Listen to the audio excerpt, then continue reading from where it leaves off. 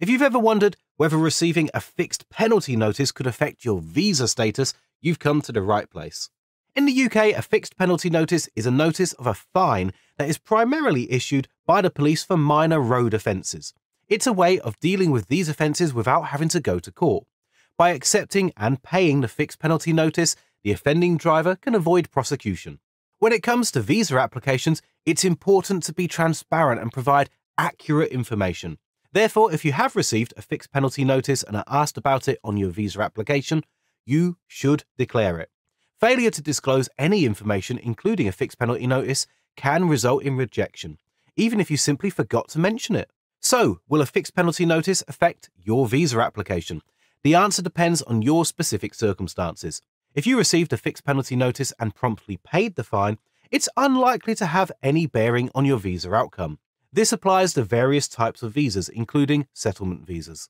However, if you rejected the fixed penalty notice and decided to challenge the case in court, but you lost, it could have a negative impact on your visa application.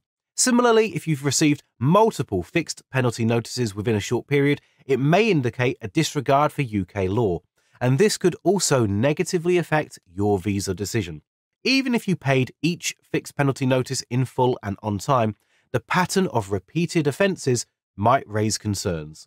Now let's touch upon another common concern, the impact of UK debt on a visa application.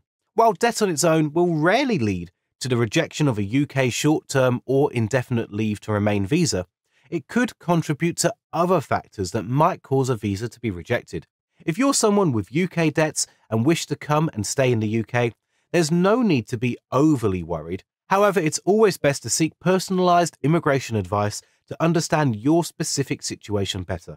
If you need individual legal advice, then speaking to a solicitor can be invaluable. These days, there's many online solicitors that can work out cheaper and easier than meeting in person.